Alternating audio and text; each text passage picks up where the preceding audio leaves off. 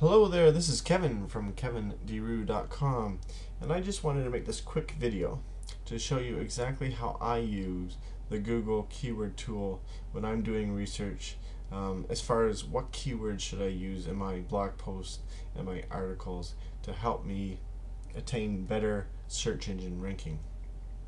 So let's get started.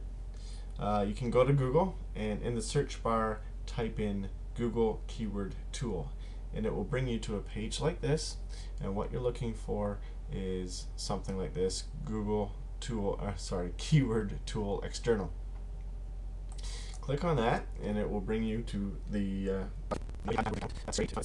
you can sign up for one, and what that will do, you can use this tool without a Google AdWords account, but if you do have an account and if you're signed in, it will return more keyword suggestions for you than it would if you weren't signed into your Google AdWords account. So I'm not going to sign in here just to save some time, but it will return a certain number of listings, usually 100 or less if you're not signed in to AdWords, and if you are signed into AdWords, it can return up to 500 keyword suggestions.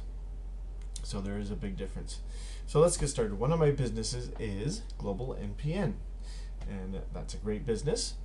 And if I were to write a blog post or an article on Global NPN, I would come here and I would type in a search term. Let's just keep it simple. Global NPN. Sometimes there's a captcha here, sometimes there isn't. Hopefully I can read this one. Sometimes they're hard to make out. Looks like I did alright.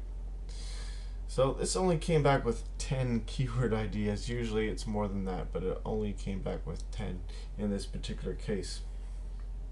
Now when you're doing keyword research, there are two things you're looking for. Number one, you're looking for how many searches does your keyword get per month, in this case Global NPN. And the second thing you're looking for is what is the competition for that keyword. Now let's go to the first item. How many searches is a good amount of global monthly searches? You are looking at anywhere over 2,000 to 3,000 searches is a good keyword. Okay, so in this we have one keyword that fits that description. This one's almost 3,000, so it's over 2,000. And the second thing we're looking at is the competition. Okay, so to judge the competition, let's take this keyword Global NPN and let's put it into Google in quotation marks. Global NPN, there was no space, and then Google search. Now what we're looking for here is right under the search box, results. We're looking for anything less than 60, 70,000 results, ideally under 60,000 results. So this one fits that criteria as well. So it fits the number of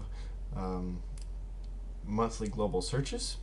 It's over 2,000, and it fits the number, the competition number, which is under 60,000 results. So this is a pretty good keyword. Just looking quickly. Now, is this Google keyword tool the be-all and end-all of keyword tools? No, it's not.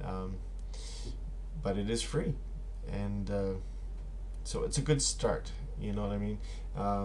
When you're doing your keyword research, come here, do a quick search using the keyword tool to see, get some suggestions on keywords.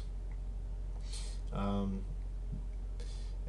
if you want to dive into more research, there are other Google tools as well. There's Google Insights, Google Competition, Google Trends. These sites will all help you find good keywords that will help you attain better search engine ranking. Alright, so that's it for the Google keyword tool. Thanks for watching, and we'll see you next time.